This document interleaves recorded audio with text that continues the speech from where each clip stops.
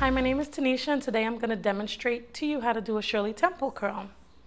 Very simple. I'm going to use a wand and I'm going to use a spritz. You can also use hairspray. Whatever you choose, whatever you have available at home. So what you're going to do, you're going to take your hair and section it. Take a small section or a medium-sized section, whatever you choose, depending on the size of curl you're looking for. Take your spritz or your spray and lightly spray down the entire shaft of the hair. Run it through. And take your wand, and starting at the top, because remember Shirley Temple's curls started from the top and went all the way down. And you're going to wrap it around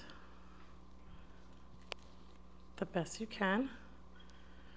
And make sure you take it all the way to the end, because Shirley Temple's curls went from the top all the way to the bottom. Now when you're using this tool, be very careful.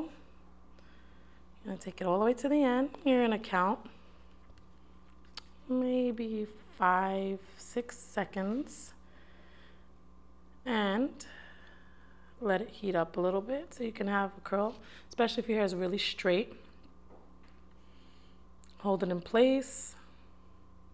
Now Shirley Temple curls are really, really fun. People associate them with little girls, but not really. You can also take your Shirley Temple curls and kind of comb them out to give you a wavy look.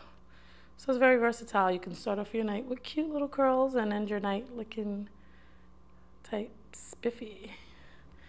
So your curl should be done. And here you have it, top to bottom, nice and curled. Use your wand, your spritz or spray, and it secured your curl in place. Now after you've curled your hair, you can also spray it when it's done.